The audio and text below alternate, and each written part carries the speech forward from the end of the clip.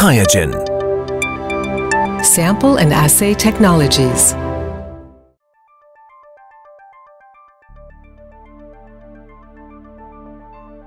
OD values allow you to estimate the purity and concentration of your isolated RNA. Nucleic acids are traditionally quantified using UV absorption with a spectrophotometer. The concentration of nucleic acids can be determined by using the Beer-Lambert law, which predicts a linear change in absorbance with concentration. An A260 reading of 1.0 is equivalent to about 44 microgram per milliliter of RNA.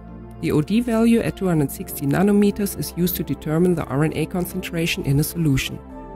RNA has its absorption maximum at 260 nanometers.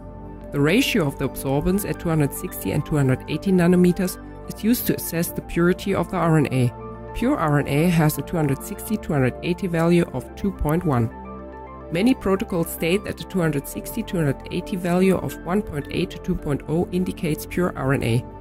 However, this depends on how the measurement was performed and on any potential contamination.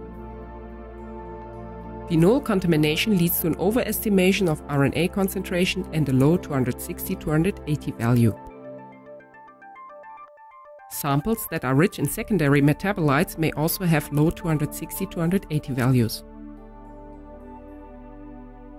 If you use a phenol-based isolation method, for example a chiazole kit, we recommend using an RNeosy column as part of your protocol. This helps to remove all the residual phenol from your sample before OD measurement. With the convenient RNeosy Plus Universal Kit, you get everything you need for this approach in a single red box. To avoid carrying other contaminants over into your RNA sample, always stick to the recommended protocol.